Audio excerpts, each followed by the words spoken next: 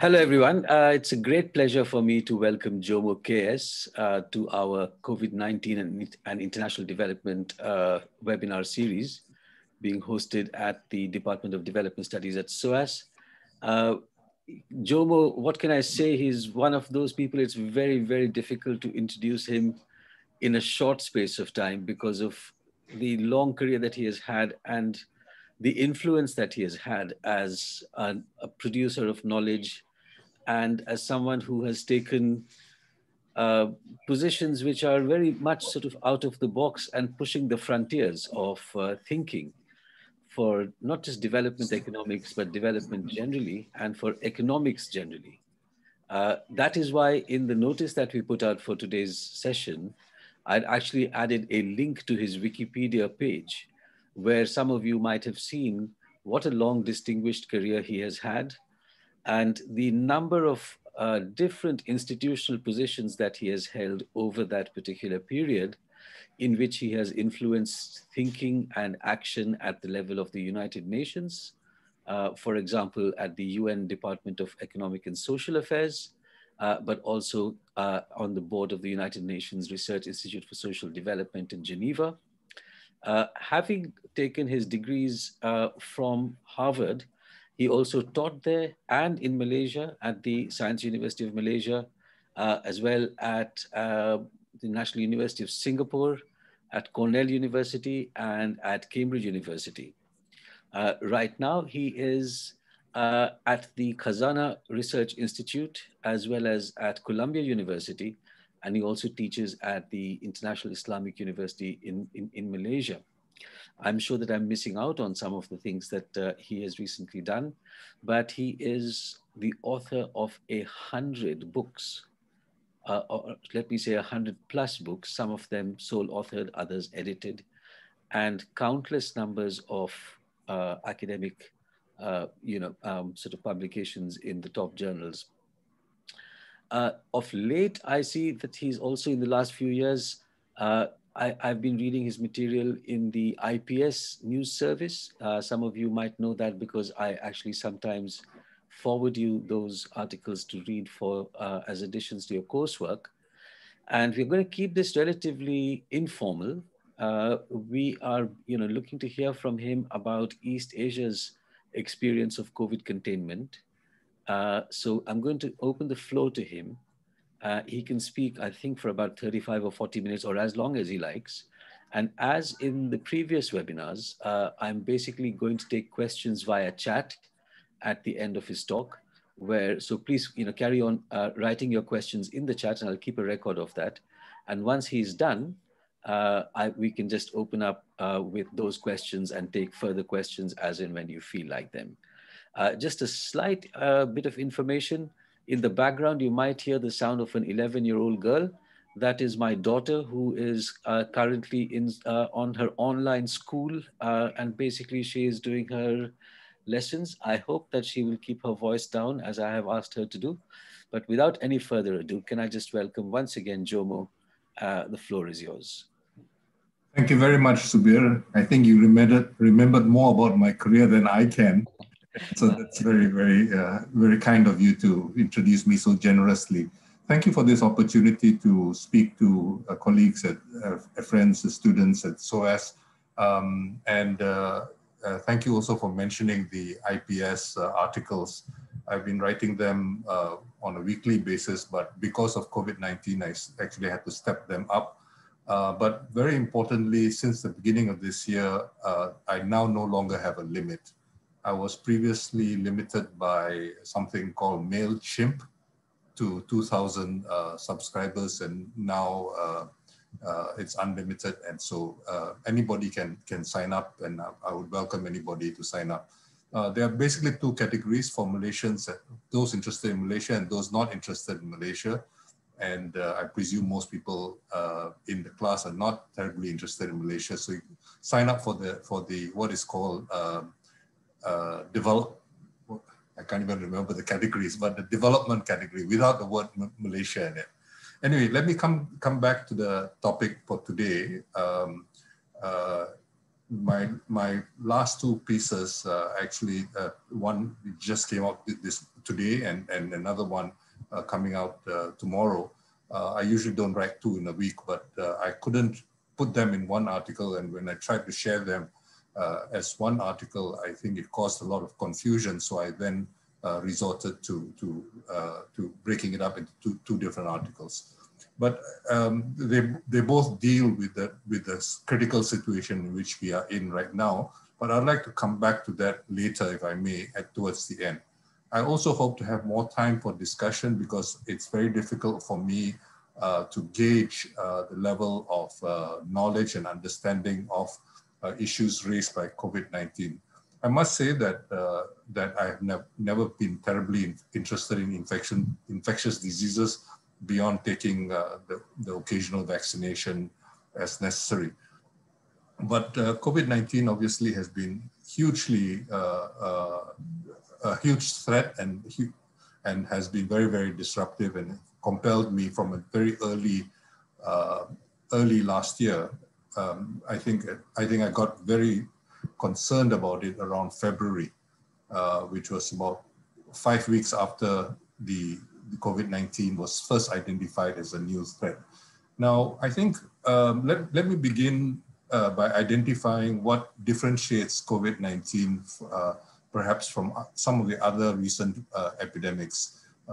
Younger people might not know, but at least in this part of the world, but also arguably in other parts of the world, we have had a series of epidemics of varying scale in the recent period. And it's useful to know that, remind ourselves that the virus which causes the COVID-19 pandemic is actually called SARS-CoV-2. And the reason for calling it SARS-CoV-2 is because it actually has many of the same characteristics compared to SARS-1, which was around 2002-2003.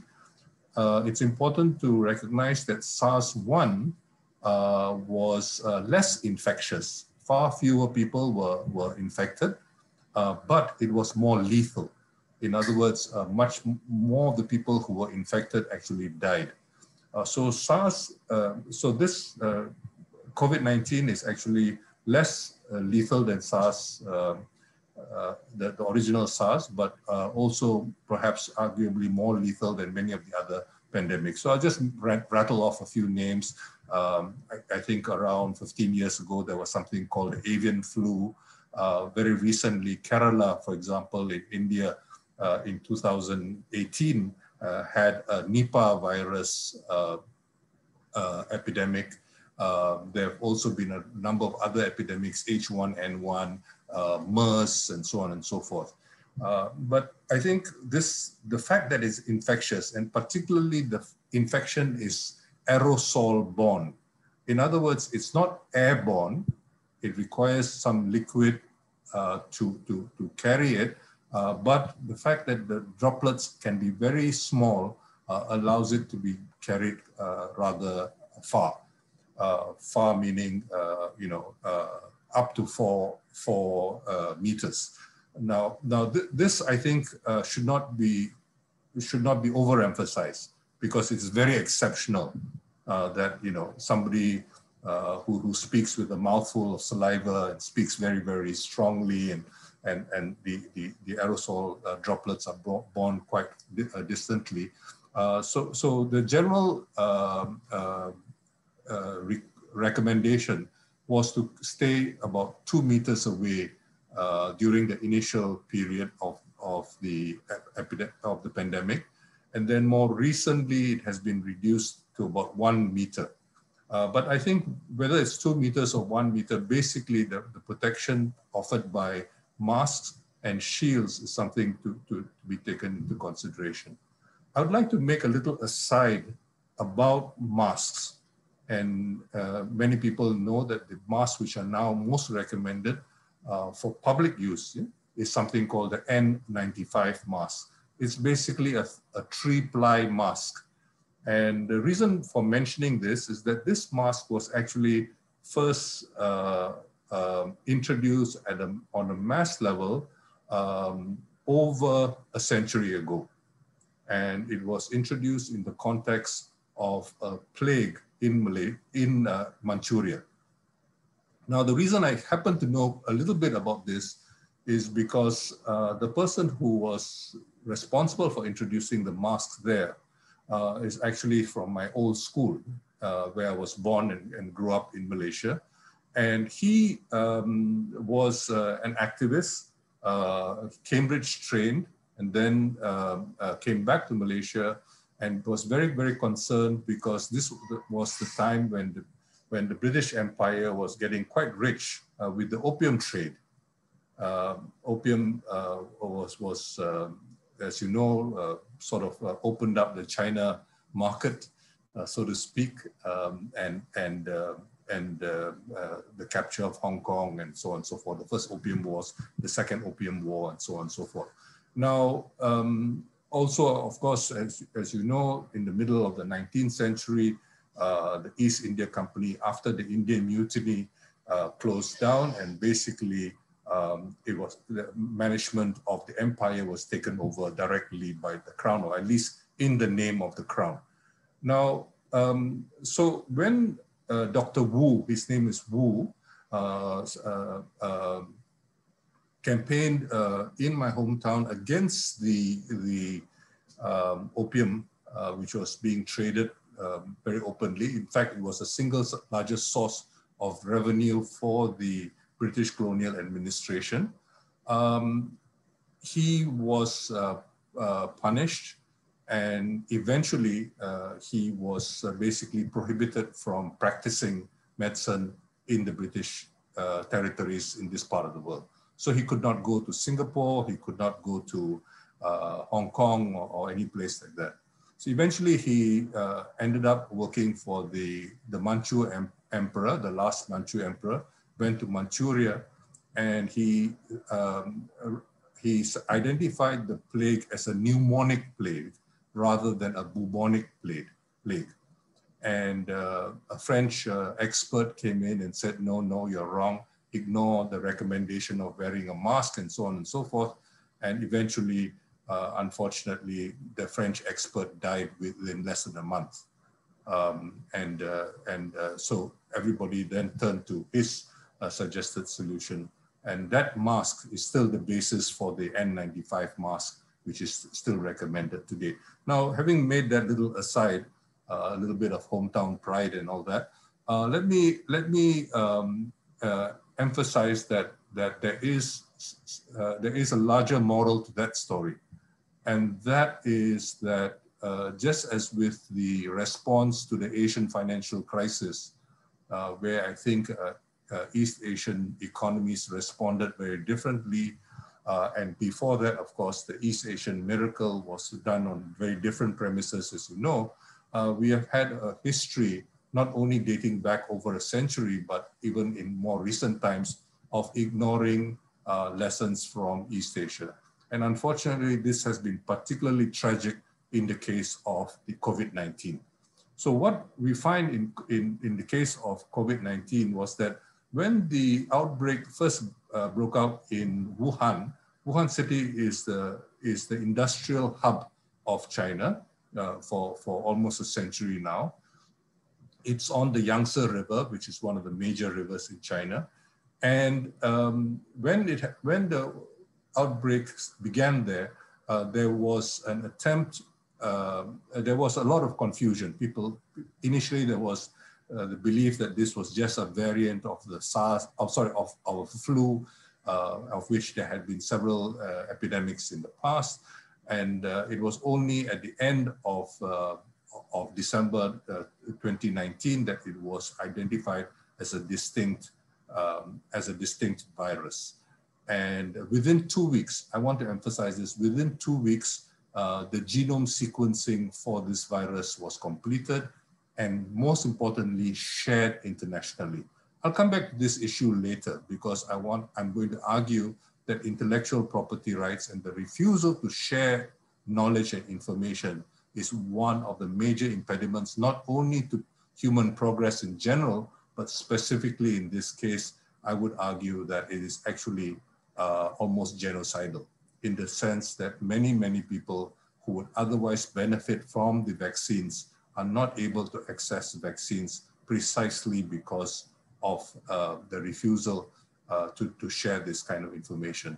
For those of you who are very interested in this, there's a piece in the Lancet today which announces the result of the COVID-19 of the trial of the Russian vaccine, the stage 3 trial. Okay, let's be very clear. The Moderna and the Pfizer vaccines are both have only completed stage 2 trials. The Russian vaccine is now stage 3, and the finding is that it is it's 91% efficacious. Okay, which is better than Pfizer, although not as good as Moderna, at least Moderna and Pfizer as far as stage 2 is concerned. So I think it's important, therefore, to recognize that knowledge diffusion and knowledge development is happening all over the world, including in the South, in the global South. And we find that that lessons from East Asia were not learned. So in the case of China, I think it's important to recognize that in Wuhan city, by the time the nature of the threat was recognized in the 3rd week of January last year, China then imposed severe restrictions.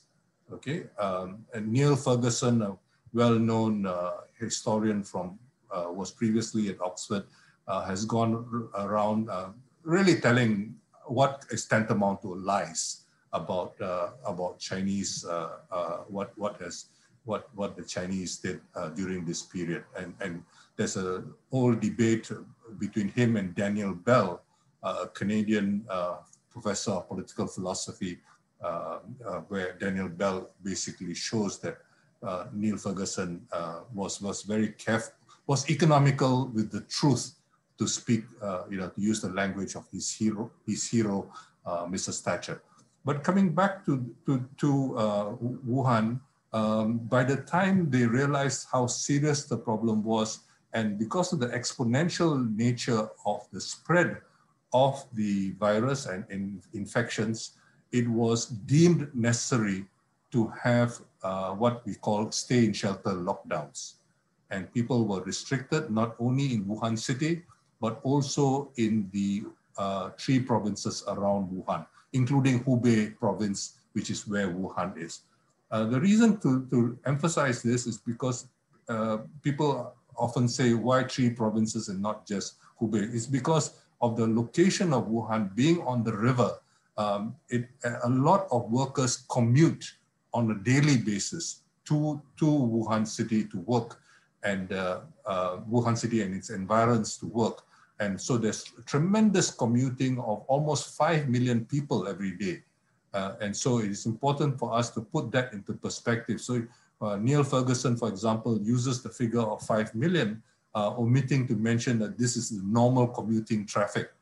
He gives the impression that these 5 million people were traveling all over the world, spreading the virus to people all over the world. But anyway, coming back to this, in China, it is customary for holidays, for 2 major holidays to take place. One is around the time of the Chinese New Year, where many people make almost a pilgrimage back to see usually to their hometowns, their home villages. And the second major holiday is usually during the month of October, and when people do some traveling to take advantage of the fall atmosphere and so on and so forth. So China then, after workers were going back to their villages and towns and so on and so forth, they were then urged to stay wherever they were for an additional 2 week. So there was a 2-week period but only the people in Wuhan and the immediate environs were subjected to this stay-in-shelter lockdown. The reason for emphasizing all this is that stay-in-shelter lockdowns were not imposed in the rest of China. which is well over 20 other major provinces in China. And they were not imposed in all the other East Asian countries where we have seen two things. One, we have seen the contagion being contained. And secondly, we have seen some economic growth. Not the economic growth which we saw in 2019, for instance, but for example, the economies which have been growing up largely from East Asia. We're talking about Korea, we're talking about China itself, we're talking about Vietnam, and so on. So all this is important for us to bear in mind because some of you may know that Angus Deaton, the Nobel laureate from Scotland and Princeton, he came out with a paper last week, I think, where he basically makes this argument more generally about the relative performance of economies and so on. So he's basically saying that not only lives have been lost, but livelihoods have also been lost in countries which did not take strict precautionary measures. So what happened in the rest of East Asia is very important. What we saw a great deal of was a great deal of testing. Now, it's important for people to know that although the tests which are done in the West are largely what are called PCR tests, these tests are usually quite expensive for developing countries. And so there are cheaper tests, which are antigen tests, less accurate, one has to emphasize, less accurate, but they are, because they are so much cheaper, about 5% of the PCR test. And I should emphasize that prices have come down a little bit over time, that this antigen tests are relatively cheaper, and it has been, and it is possible to have not only to test many more people, and also to test people more frequently. Because just because you're not positive today does not mean that you're going to be COVID negative forever. So there is a need for regular testing, especially for people who are highly exposed, people who are involved in frontline work, for instance, and so on. So this is very important to recognize. And the other thing which I think is important to emphasize is that the East Asian economies generally had what you might say is an all of government approach and a whole of society approach. And this, I think, is important to recognize, because in all too many governments, including unfortunately in my own country, governments have seen this essentially as a public health problem and sometimes as a policing problem. In India, for example, many of you have seen images of people who are losing their jobs, beginning to walk back to their home villages and getting beaten by the police if they were still on the roads, and so on and so forth. And all this happened because they were given basically about 4 hours notice. So the situation there was probably worse than the situation here, but here too, unfortunately, we have seen an approach which has emphasized health and home affairs, health and police, and there's been very little else. If you look at, for example, Korea, which was the second most, where the virus had spread most, in the case of Korea, you see tremendous engagement of reorganization of public transportation and so on and so forth. So work schedules were staggered. So you don't have the usual morning rush and the evening rush. You know, people had to come in to work at different times. Public transport was reorganized to ensure that that people were practicing physical distancing. The emphasis was on physical distancing in Asia rather than social distancing. Social distancing has the connotation, has a lot of sociological connotations, cultural connotations, which obviously were not good, but also social distancing, basically the consequence of social distancing has led to a whole range of behavioral and psychological issues, which Angus Deaton's wife, for example, has given a great deal of attention to. Her name is Anne Case, also a professor at Princeton, and she has done excellent work showing how you know, mental health problems in the United States have greatly increased during the period of high globalization, as people experience either job losses, or more frequently than job losses was a deterioration in their real conditions of living and an increase of household indebtedness and so on and so forth. So you basically see an all-of-government approach being very much emphasized in East Asian countries.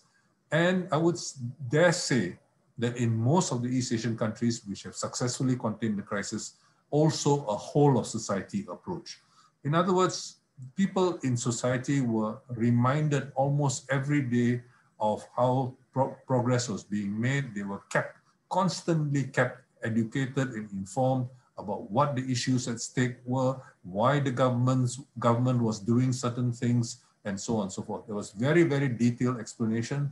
And rather than have a stay in shelter lockdown, which is rather, the Americans would say, a ham-fisted approach, a very broad and crude kind of an approach, you had a much, much more delicate, much more nuanced and targeted approach.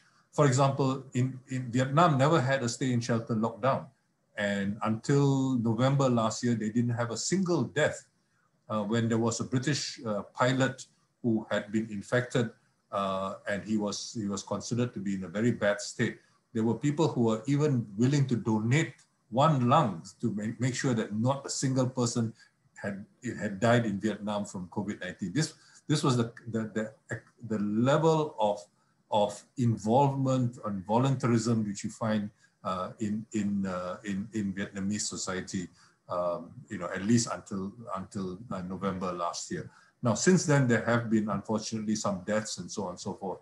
But I mentioned Vietnam because when there was infection, there was evidence of a cluster in what is called a commune in Vietnam.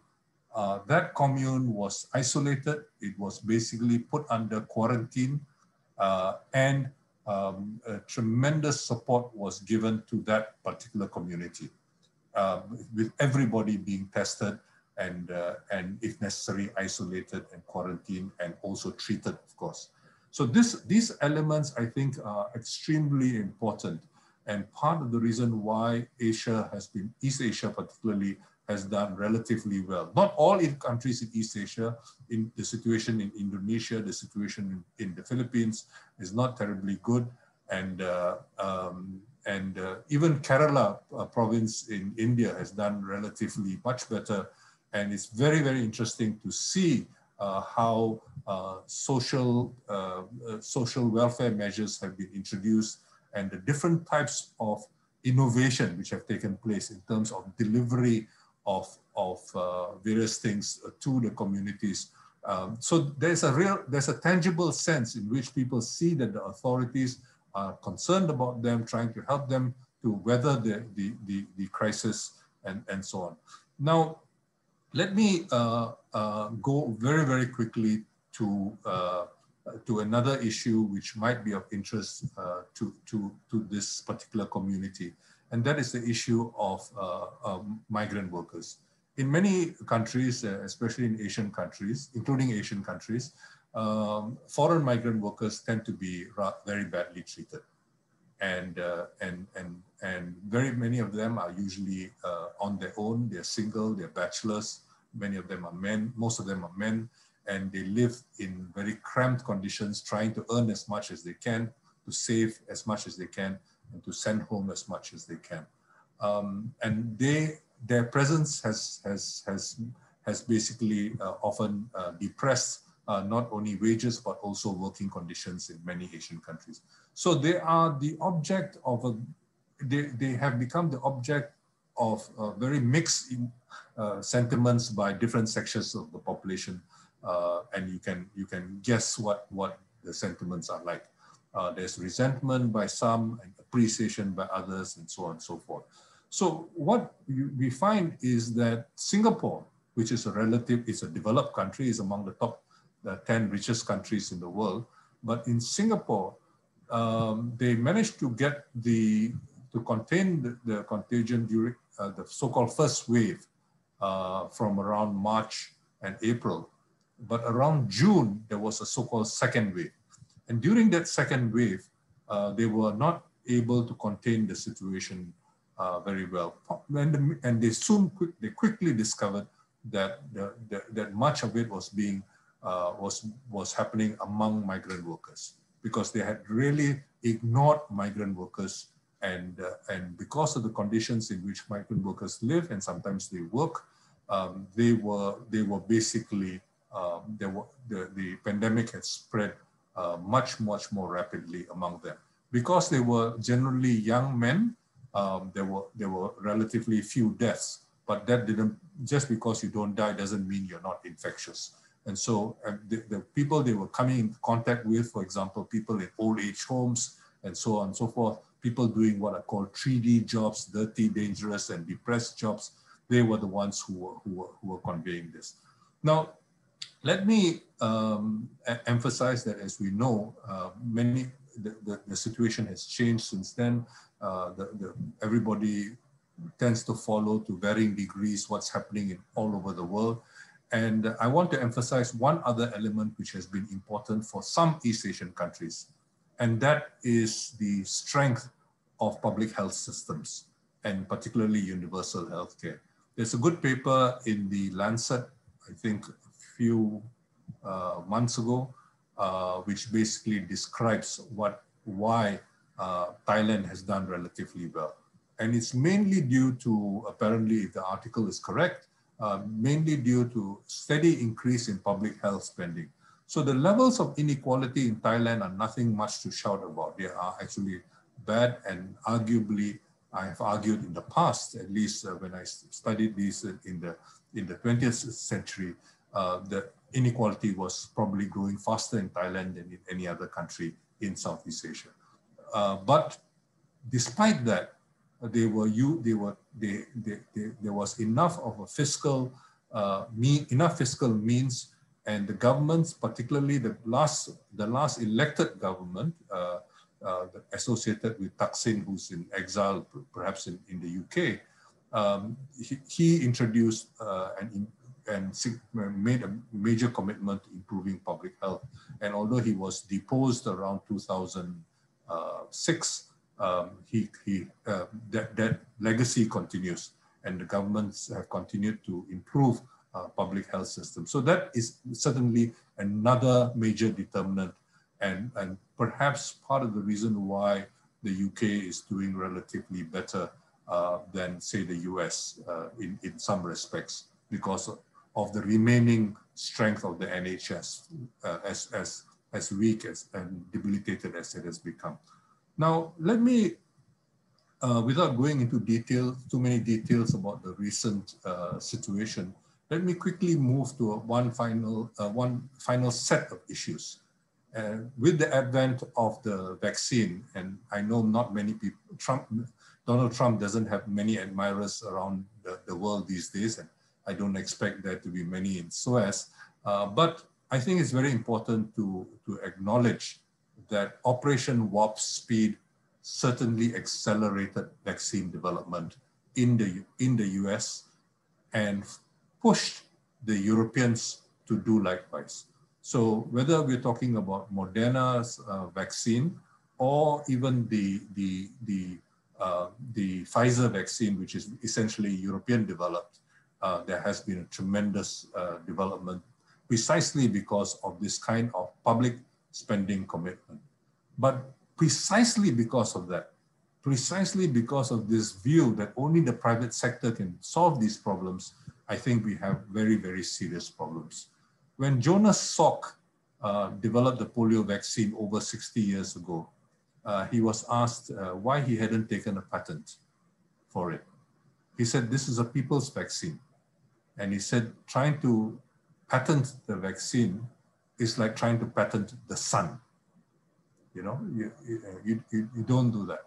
But, you know, the health ethos, medical ethos have changed, particularly in the last 40 years or so of, you know, the ascendance of neoliberal thinking, the presumption that only private greed can motivate people to do certain things, and so on and so forth.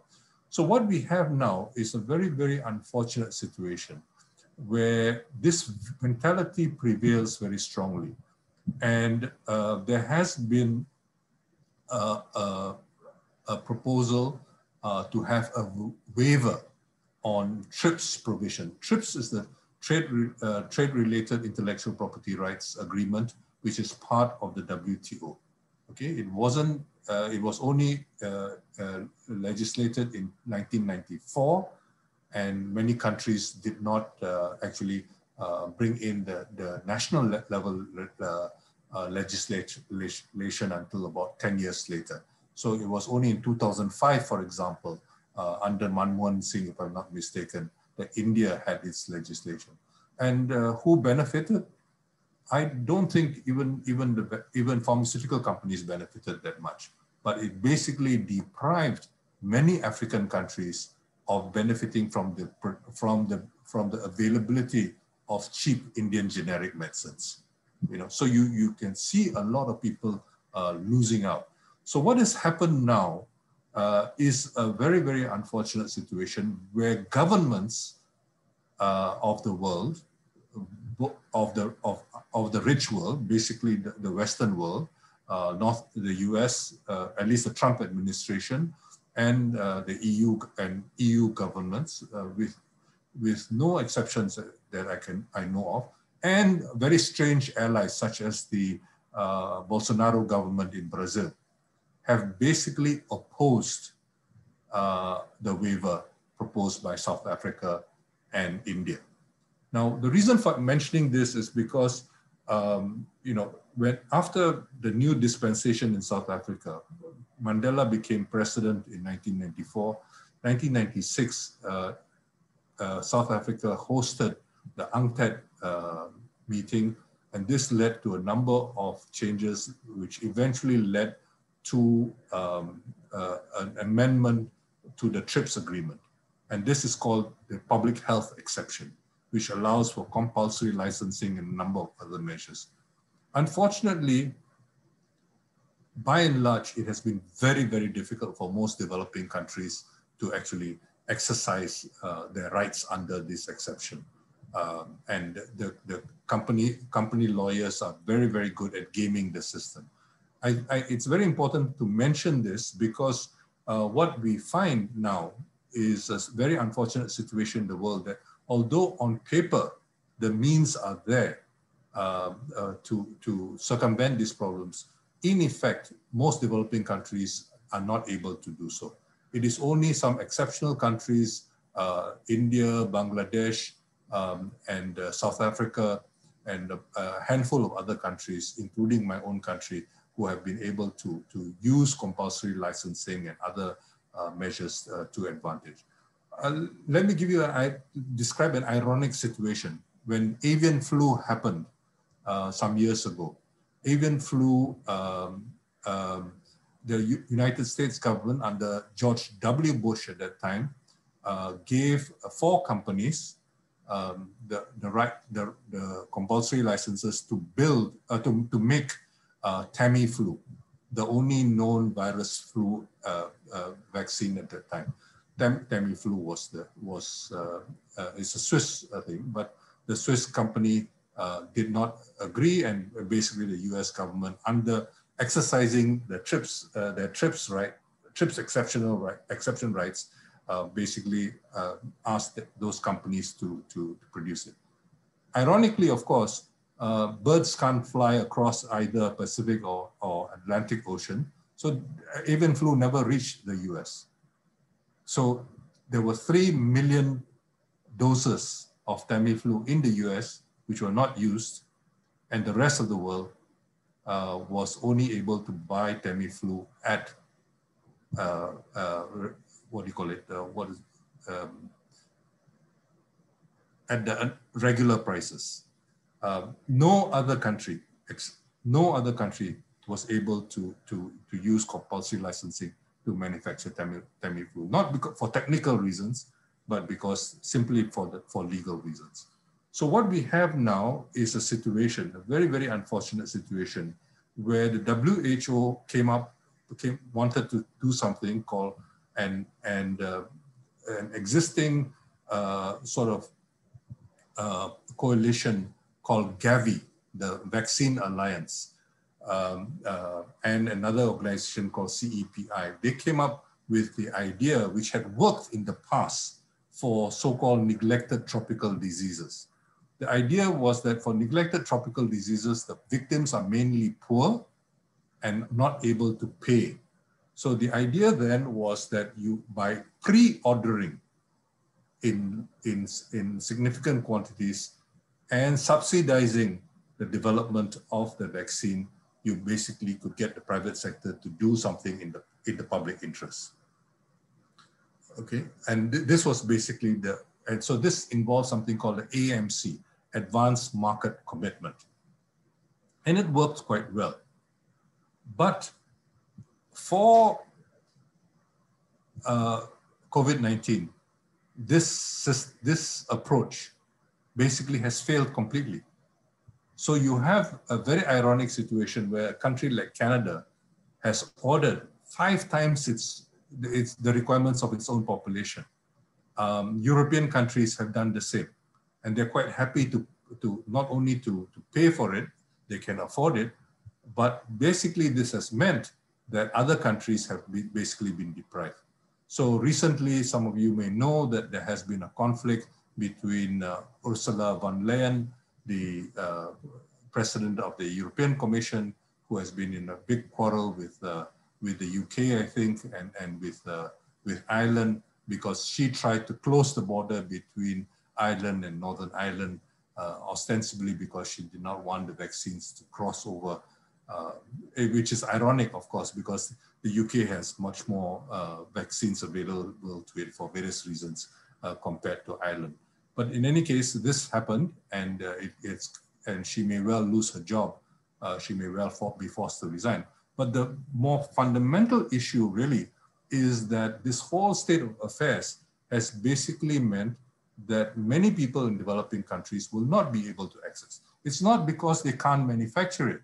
India has an organization called the Serum Institute of India, which has the largest manufacturing capacity in the world. It is capable of producing hundreds of millions of vaccines within a fairly short period of time, but it cannot do so without the necessary information and so on and so forth.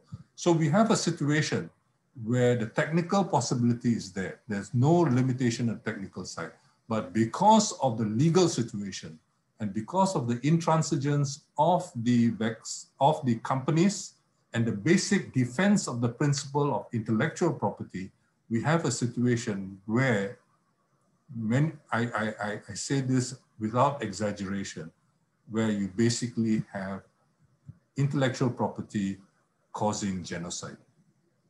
Okay, there are going to be lots of people and who are going to be infected, and some are going to die unnecessarily. It's going to be a major disruption to lives as well as livelihoods, and needless to say, it is going to slow down the world economy. Unfortunately, this is all considered perfectly legal. And despite the willingness of many governments to break laws, including international laws on other matters, there isn't a coalition of the willing to do something about this. So this is the kind of unfortunate situation we have in ourselves at the present moment. So I just want to conclude with that, and then perhaps we can have a bit of a discussion, and I hope this has been clear enough. Thank you. Thank you so much, Jomo. This was such a wide-ranging, talk with so much for us to think about. It was remiss of me also to not thank you for accepting our invitation, given that it's quite late at night for you over there.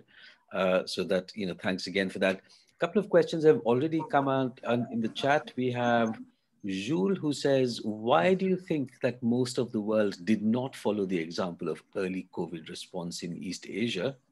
And we have Alisha Farouk, who says, do you think COVID-19 has brought serious impact to the development of national security frameworks, particularly cyber surveillance?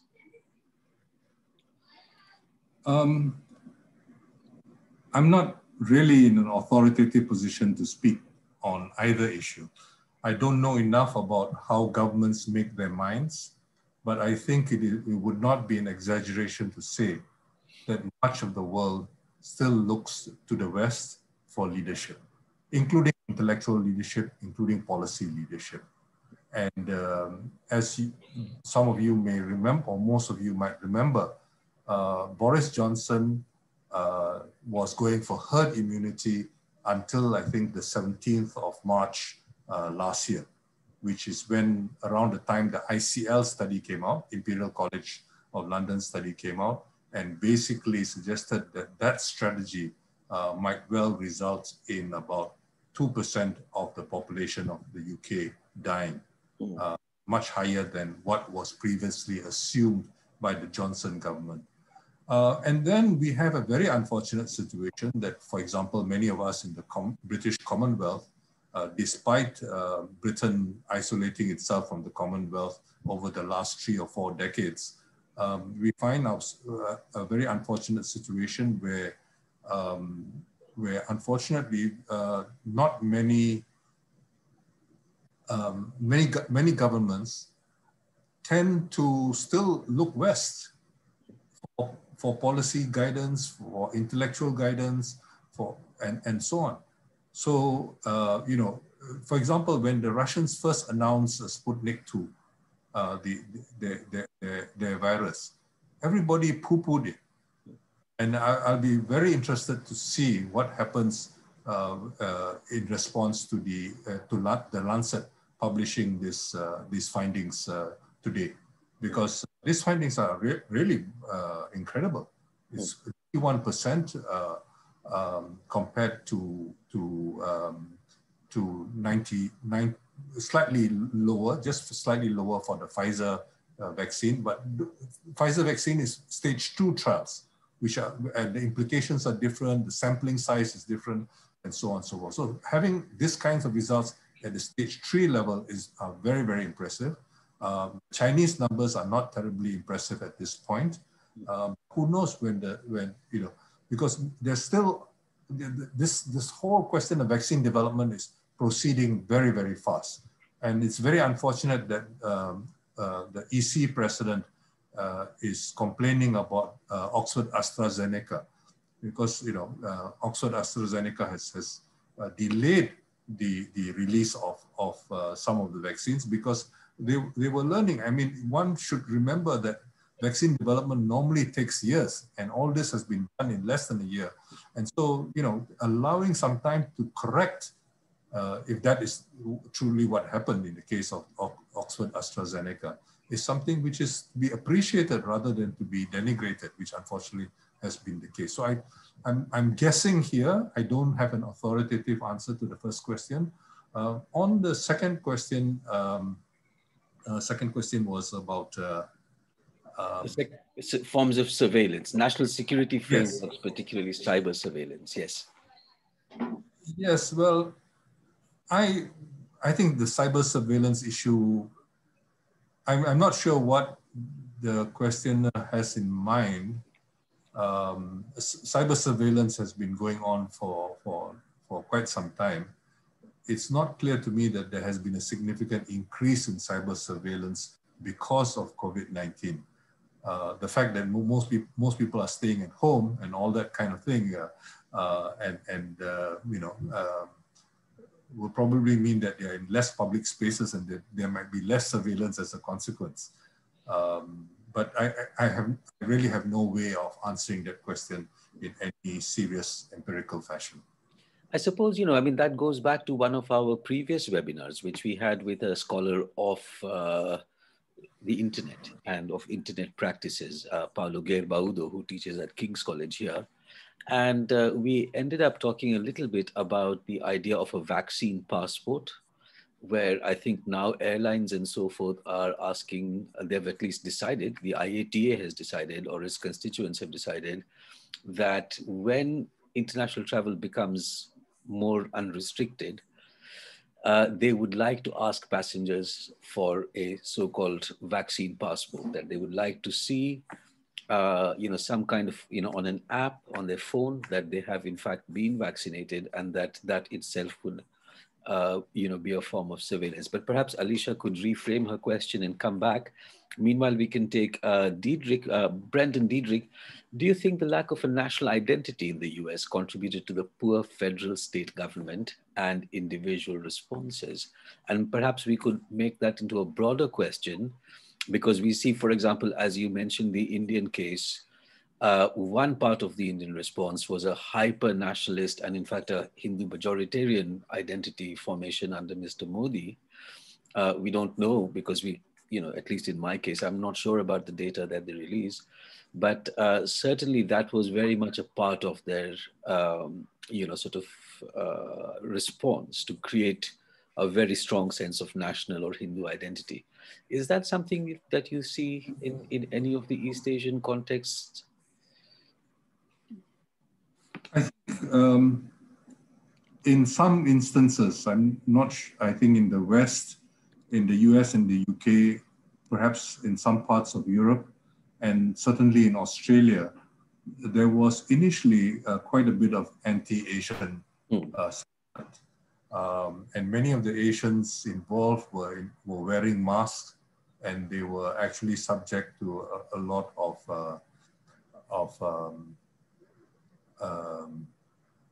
social vilification.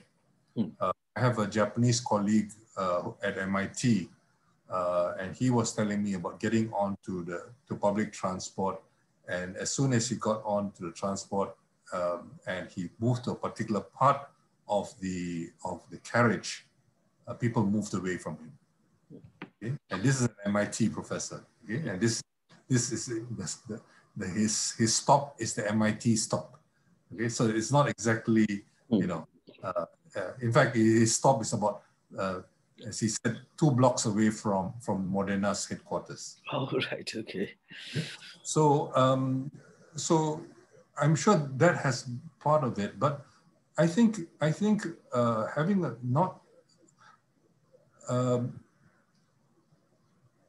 identity politics has been around for quite some time, and I don't think there's any less identity politics. Well, certainly there is less identity politics in East Asia, many of these societies. But if you take Kerala, for example, Kerala has got, perhaps a Hindu majority, but barely, because Malabar is quite Muslim. And then you also have significant Christian minorities. Yes. But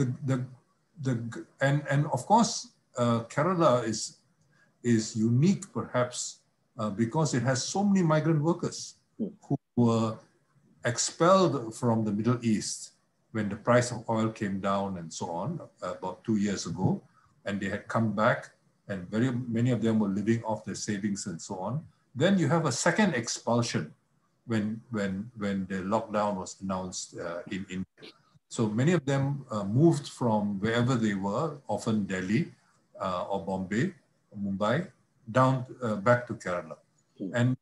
So these, although these are Malayalis, Keralites, they were in some sense alien. They were coming back, but and there was a lot of suspicion. And don't forget that Kerala was the first place where somebody who was discovered as being COVID-19 positive. And that was a student who had come back from Wuhan. A lot of Keralite students in Wuhan studying in the engineering schools in Wuhan. So, and it was one of them who brought it back to Kerala and to India. Okay? Without necessarily meaning to do so, but this certainly happened in January itself.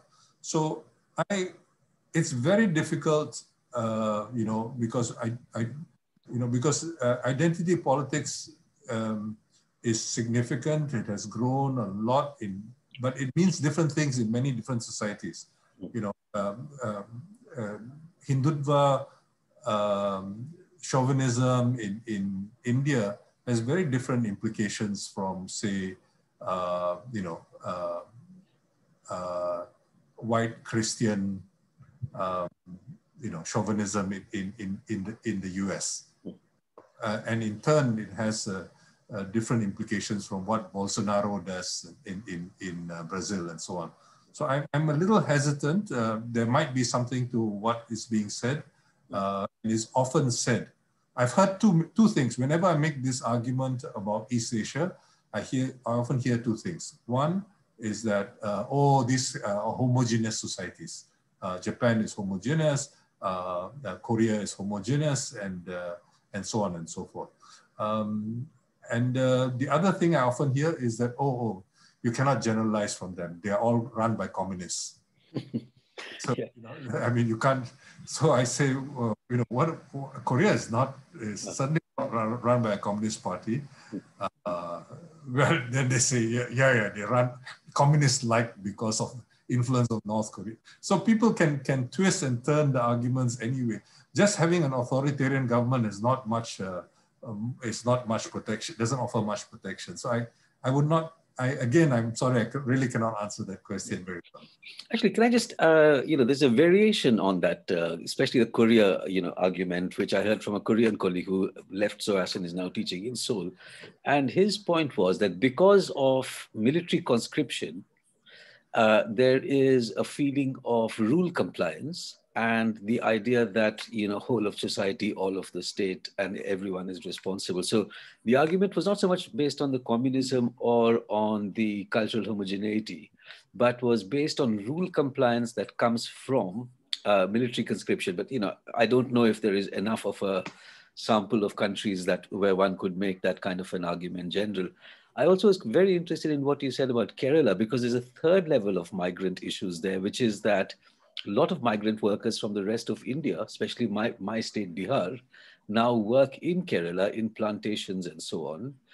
And one of the things that the Kerala government did, in contrast with many other states or the national level, was that it stopped them from going.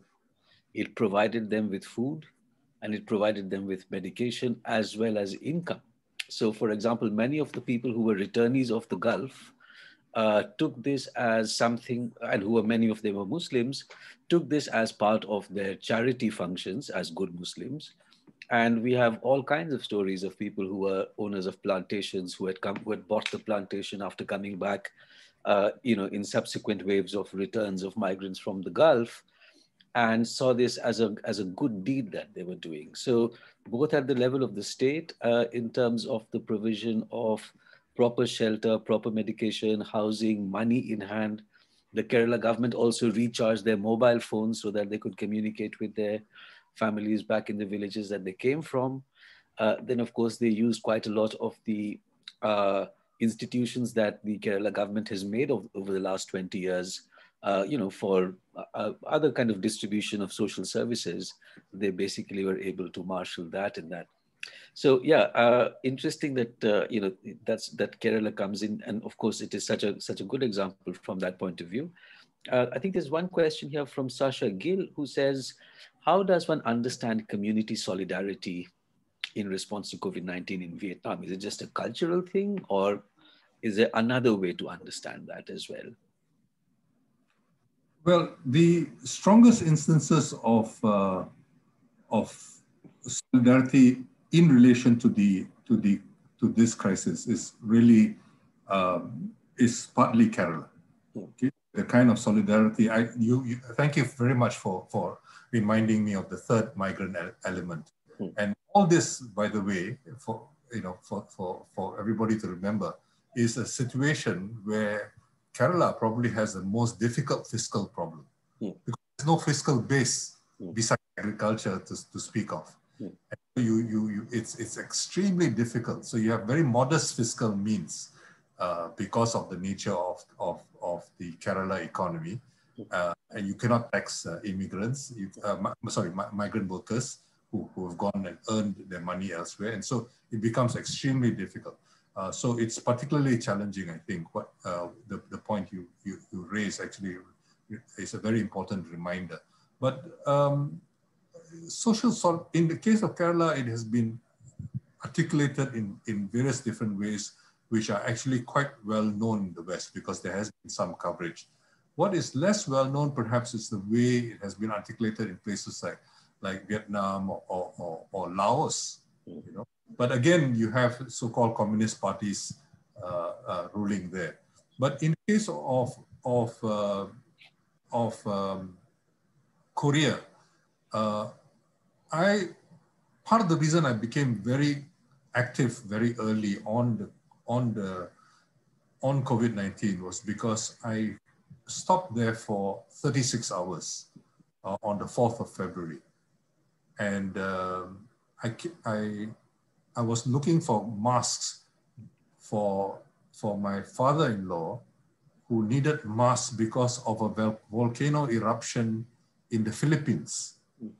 Okay, nothing to do with COVID-19, and I couldn't find masks because all the masks in the Philippines had been sold out because of the volcano eruption, and there was a lot of ash because it was a very major eruption. So I then came back here on a Wednesday, and a Friday morning I got a call from the hotel I stayed in for only one night, telling me that although I had checked in on Tuesday, somebody had left the hotel on Sunday and had later been tested and had been tested COVID positive. Okay, so you can see what is going on here. Okay, you have, he's tested, confirmed positive. Everybody in the hotel, even those who have gone back to their own countries, is informed about, you know, that they might have been exposed. And then I was even given some advice on things I could do. It is that kind of thing which made me aware, underlined for me how you know, how much what is called contact tracing what was going on. And I contrast that to what has happened here in Malaysia. There was a major religious gathering. In fact, a major religious gathering, but it was sort of clandestine, was responsible for a major cluster in Daegu city in Korea. But in Malaysia, there was a major religious gathering of Tabligh. You probably know this, Subir. The Tabligh group, and that gathering spread COVID-19 to India, Bangladesh, and about 5 other countries in this part of the world. But of the 18,000 who attended that, 16,000 were Malaysians. Okay, and as of my last checking, which was about 2 months later, almost 5,000 had not even been traced. Okay, I mean that, you know, so you don't even know what the police are doing. Okay, you should be, you know, all the detection capacities of the police should be used for things like this instead of catching people on the street and, you know, beating them up, and, you know, they don't even quite know, they don't quite understand why they're being forced to stay at home and so on and so forth. So you know, so it's constant education is actually quite important. Now, I was involved, as you mentioned, in the FAO, and I did quite a bit in terms of trying to promote the idea of public health education, particularly nutrition education, using the media, using the the commercial media.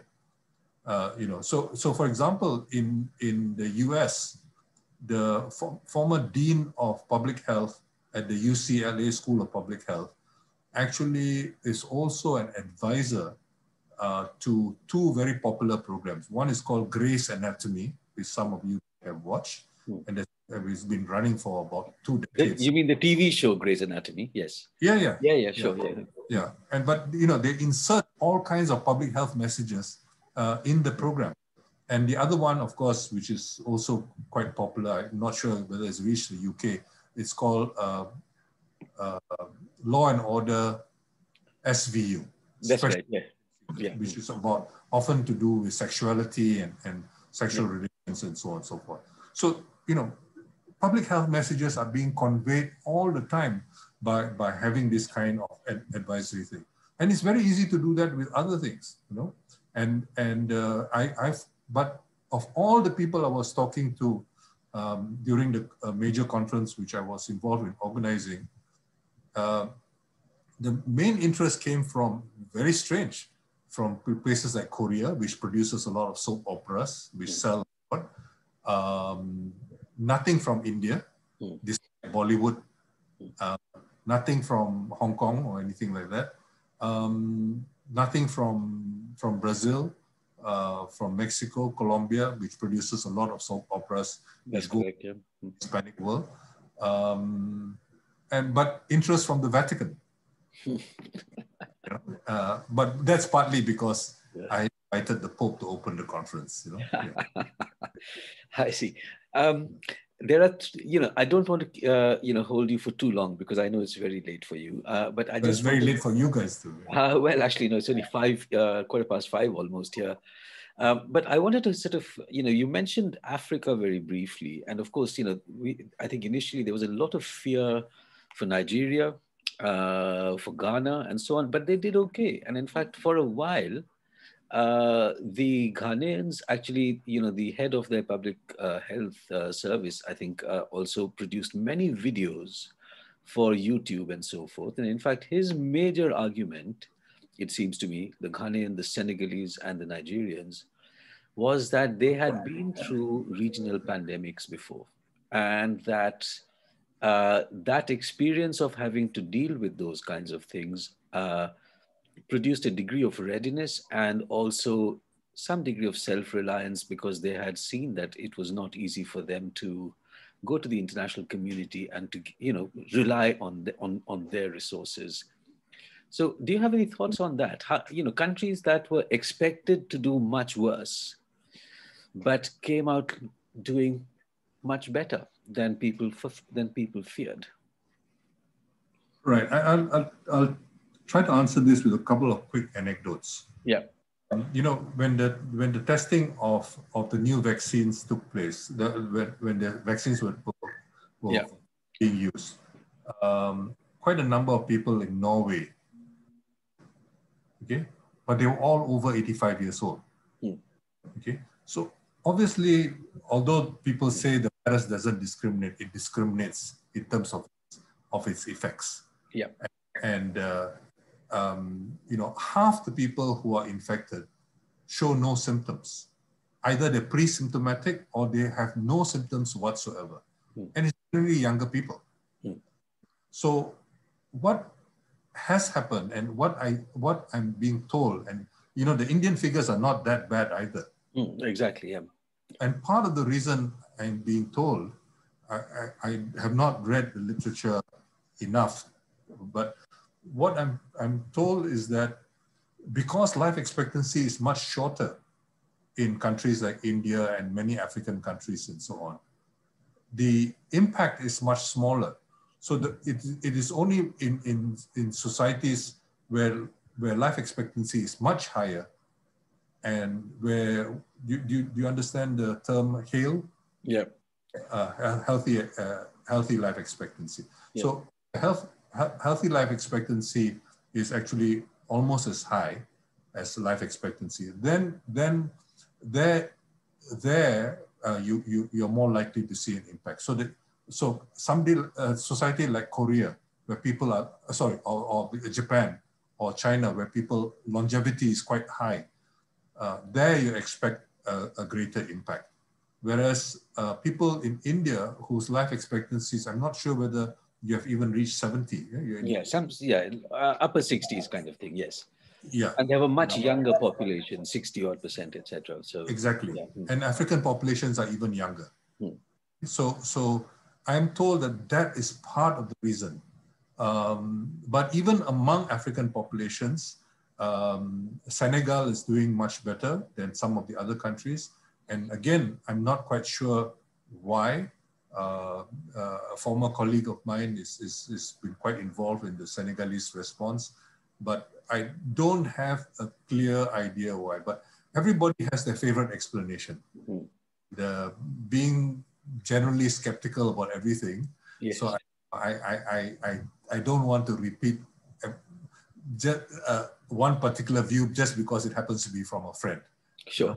Yeah. I think we have to be much more rigorous in looking at the evidence. But I suspect age has got something to do with it. Yes. Let's take the final round of questions. Hopefully, Sorry. The other point I was going to make is that it is the countries which are most isolated, particularly from air travel. Mm. You know, how many people go to Chad or Niger? Mm. Okay, and the numbers are very low there. Mm. So you know, if there's not many people moving in and out, it's very unlikely that people will be infected. And the other thing, of course, is Donald Trump's standard answer: if you don't test, you won't know. Same for India initially as well. And as it turns out, there are parts of India where people have not heard of COVID and therefore have not suffered from COVID because they're in the very remote mountains in the deep forests. Final three questions. One of them is actually on Malaysia. Do you think the current, and this is Alisha Farouk coming back, do you think the current protocol employed by the Malaysian government is the most effective way to go about it with the current MCO, which I don't know the full form of, but I'm sure you do? The very short, simple answer to it is I've been quite critical of this. As I mentioned earlier, the stay in shelter lockdown, or what is called the MCO in Malaysia, Movement Control Order, is a very blunt instrument, and imposing it at the national level, we have a very complicated situation in Malaysia because there's a government with a razor-thin majority, and Parliament was suspended. The first movement control order did not involve any suspension of Parliament. Only last month was Parliament suspended, ostensibly for public health reasons. And so, so the whole situation and understanding of many of these issues is complicated. A group of 46, 44 of whom were medical practitioners, and the president of the Nurses Union, plus myself, we signed a petition, a letter to the Prime Minister about a month ago, basically arguing that there are a variety of issues which need to be improved in Malaysia, and we really do not agree with having a stay-in-shelter lockdown. As I have argued throughout this, what I think we need to take far more precautionary measures, but the movement control order is a very blunt instrument. I think you did address a part of Nikhil's question, and which is about, do you sort of favor nationalized pharma industry, or in fact, would you, in my view, would you think that there should be a global sort of, especially for things which are so lethal as this one, should there be some kind of global protocol, or for free distribution of goods, because of vaccines as public goods, in line of what you said earlier, in fact, in your piece today in the IPS site, which I saw on vaccine nationalism. What is the kind of level at which you would like to see institutional change take place? Well, I think you know what I argued there, and we will be arguing in a series of other articles and have argued in the past about this. I have, for example, written about this in connection with other issues. Arjun Jayadev at Premji University has also written very usefully on this. And I don't know whether you've seen this recent piece by Acharya and Reddy. No, not yet, no. On this. It's quite a useful, short and useful piece in a very unlikely place, the Barron's magazine. Okay. But basically, the big problem now is that we are in a mess. That we, meaning the whole, the intellectual property has managed to secure a strong foothold. It cannot be dislodged. The power of the pharmaceutical companies have been able to mobilize their governments behind them very, very successfully. I mean, if this is not an emergency, requiring that kind of extraordinary measures, I don't know what is, certainly the scale of the threat is much greater than when Mandela successfully pushed for the public health exception. So I I do think that it's going to be very difficult to bring about change. So, but I think I actually think that tactically, India and South Africa should have gone about it differently. Thrown the ball in the other foot. Throw the ball in the other court by insisting that the public health exception should have allowed this. And then, rather than asking for a special waiver, okay, because if you read the letter of the law, the public health exception actually, in my view, I'm no lawyer, covers this kind of situation.